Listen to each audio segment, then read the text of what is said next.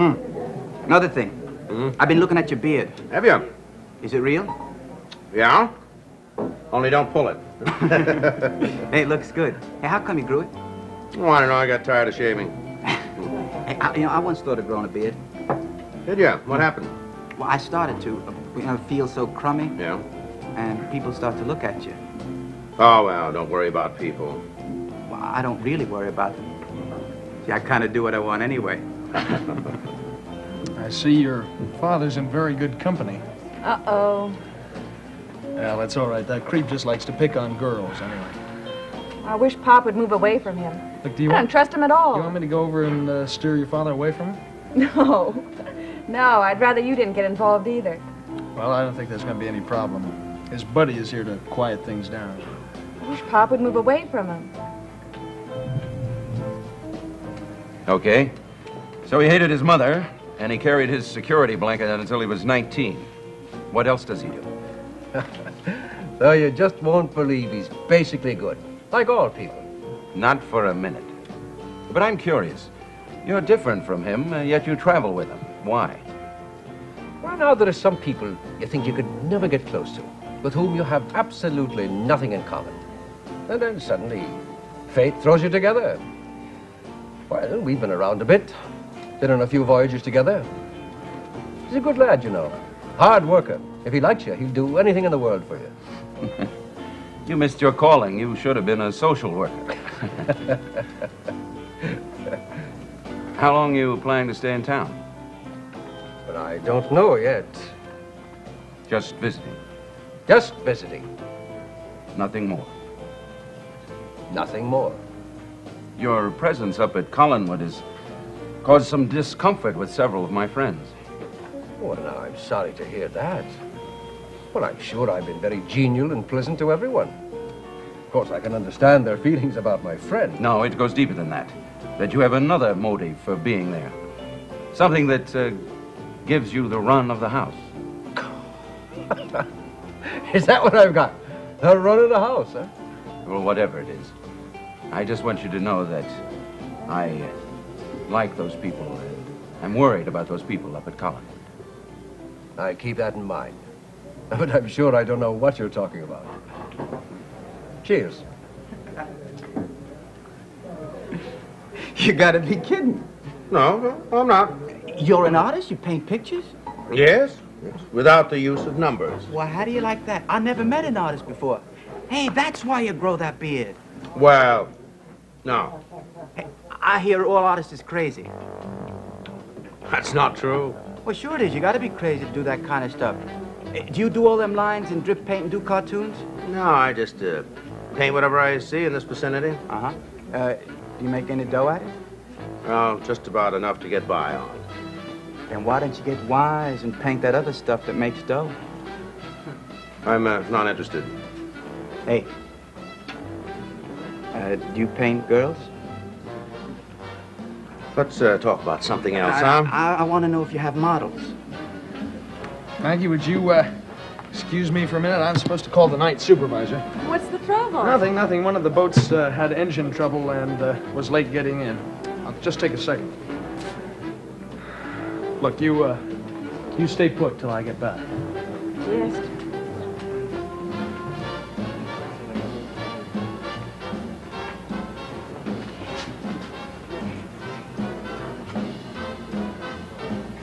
Come on, tell me about the models. I don't use them, I'm telling you.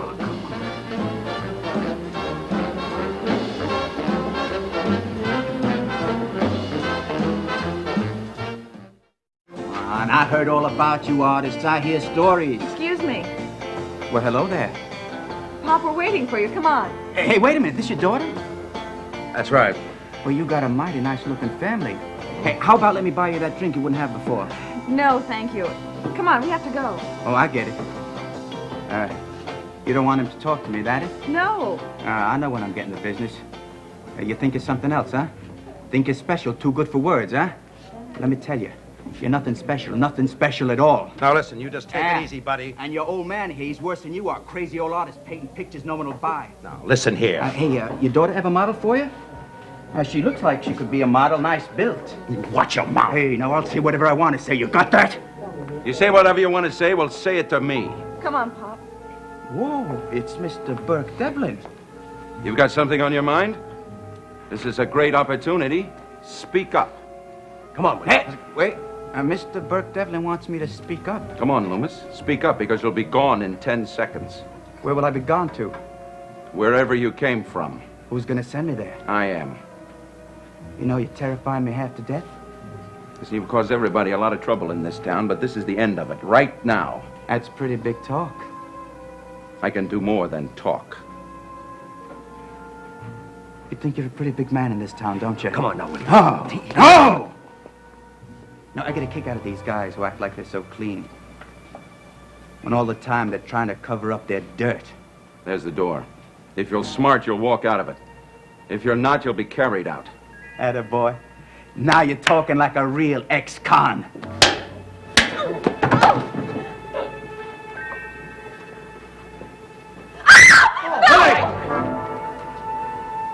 You're dead, jailbird. Cool it, Bob. I'll handle this punk.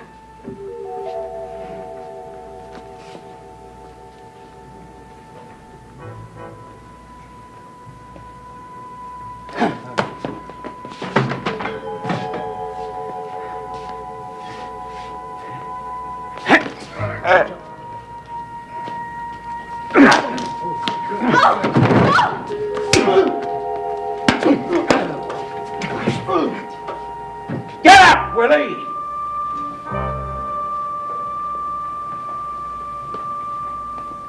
Get him out of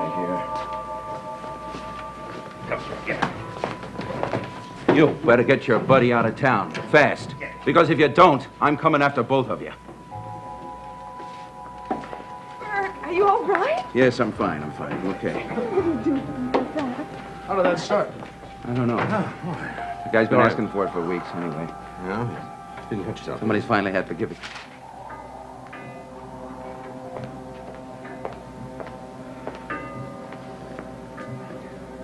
Are you all right? I'm gonna kill him. No, don't start talking like that. I mean it. It won't do any good, Willie. I don't care. You know you've got to get out of town now. I'm gonna get Devlin. Oh, sure. Do anything you like with Devlin. I want you to get even. But please wait until we get the money. Or doesn't that make sense? Yeah. All right. Now you leave. And it'll take the pressure off me. Then, I'll be coming back for him. But you've got to go right away, Willie. Okay. But I'm not going unless I get enough dope. And I mean enough. I'll get it. I'll get it.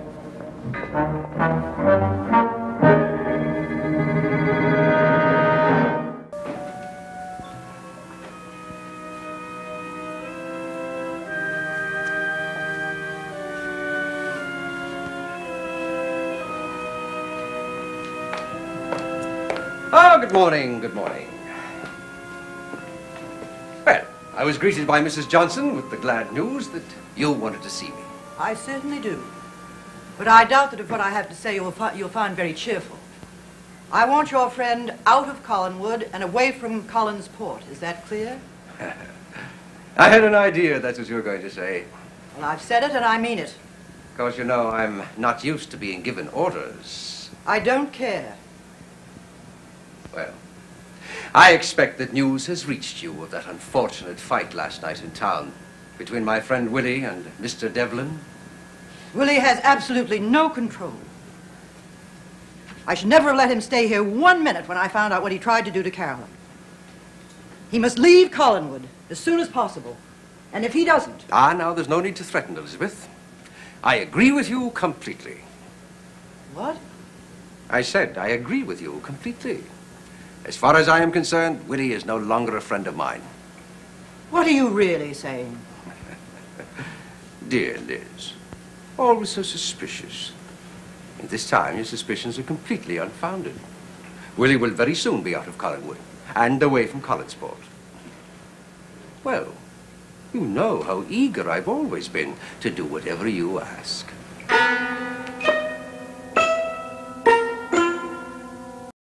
Well, then, I consider the matter settled. Now, if you'll excuse me. One moment, Elizabeth. What is it? I'm afraid the matter isn't quite settled. If Willie is to leave, he must have the means to leave. If you or Willie expect to be bribed to see that he goes, the answer is no. Bribe. What an ugly word. Well, then don't force me to use it. All right, then. I won't. Now, my approach to this is completely practical. Now, you see, Willie can't get from here to wherever he's going without money. You want Willie to leave. I think it's only fair that you should furnish the necessary money. I'll give you the bus fare from here to Bangor. No, I'm afraid that won't do. After all, Willie should be compensated for his inconvenience. Then you are asking for a bribe. Oh, no. I'm asking for $1,000. You can ask all you like, but you won't get it. But I thought you wanted Willie to leave. I refuse to be involved in this sordid business. Well, I don't know that you're in a position to refuse, Elizabeth. And it might help to remind you that this is not the first time you've involved yourself in something slightly sordid. I forbid you to keep bringing that up. But you keep making it necessary. I won't be forced this way. Your beautiful pin. Oh, you've broken the clasp. Never mind the pin. I'm not giving you any money. It's beautiful. May I have it, please? Why, yes. Certainly. Did you hear what I said about the money? Yes. But I'm afraid I must insist. Insist all you like. The answer is no. Oh, now, Liz, why do you say that? You know you're going to give me the money. I'm not, and that's final. Well, then, Willie does not leave Collinwood. He most certainly does. And what'll you do if he doesn't? I'll call the police. And when they're here, feel perfectly free to tell them whatever you like. Now, you know you don't mean that. Don't I? You seem to forget that man is a threat to my family. A violent man with no control. It's come to a point when I must stop thinking of myself. You're not bluffing, are you? I promise you I'm not. All right, then. Make it 500 instead of 1,000. Not 1 cent. But Willie won't leave without the money. He'll force us to call the police. Something neither of us really wants. So come on, Liz. If $500 can resolve an untenable situation, and give it to him and get it over with. It's a small price to pay for so great a convenience. Well, now, Liz, you're a businesswoman. Think of it in terms of profit gained for money spent. $500? 500. Cash. And he'll be gone? Gone, forgotten. Is it a deal? I'll get the money. You're being very sensible. Am I?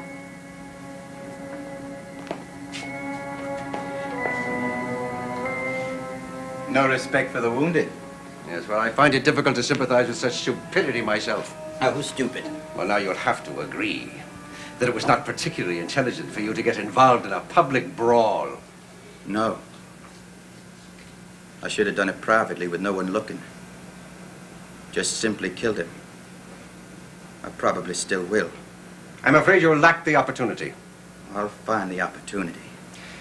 Lee Stoddard is giving me $500. You're to take it and get out of here as soon as possible. Hmm? Are you kidding? Well, I'm not leaving here, not with a measly 500.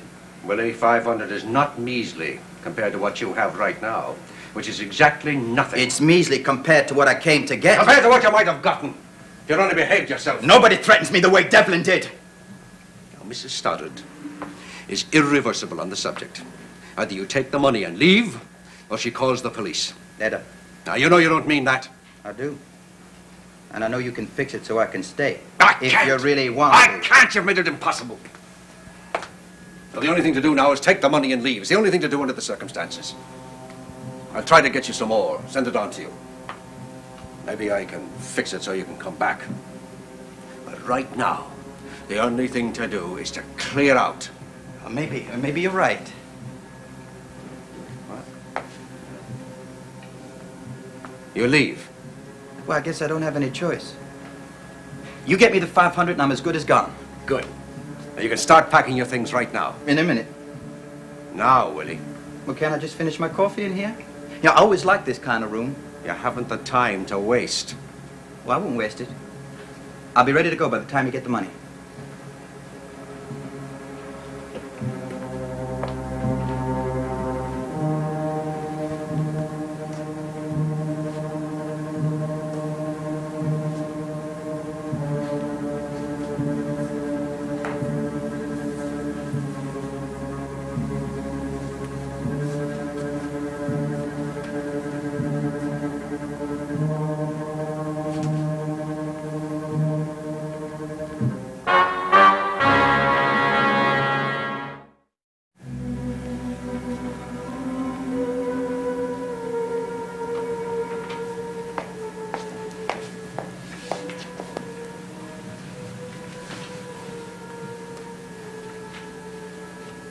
Did you lose something? I'm not sure. Then what are you looking for? Do you remember that emerald pin with the diamonds around it? Oh, the one your great-grandmother gave to you when you were 18? That's the one. Have you seen it anywhere? No, the last time I saw it was when you wore it for your birthday. Well, I had it on this morning. The clasp was broken. You mean it could have fallen off anywhere? Oh, I don't think so. I seem to remember... Never mind, David. I think I know where it is. In fact, I'm sure I do.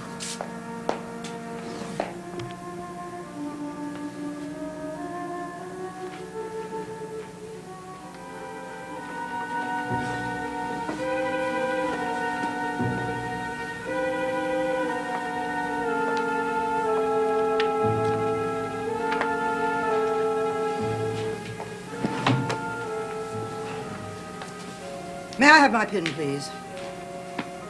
I beg your pardon, The pin you retrieved so gallantly for me in the drawing room. but I gave it back to you. And I put it on the table. Well then, it must still be there. You know perfectly well it isn't. Oh, come on now, Liz. Well, you don't think I'd do a silly thing like that? Well, if you didn't, I'm sure you know who did. I'd like you to get it for me immediately. Are you sure it's not still there? Positive. And I should remind you that if it really is missing, I must notify the insurance company immediately, and they'll send investigators out. Well, I doubt that'll be necessary. Please see that it isn't.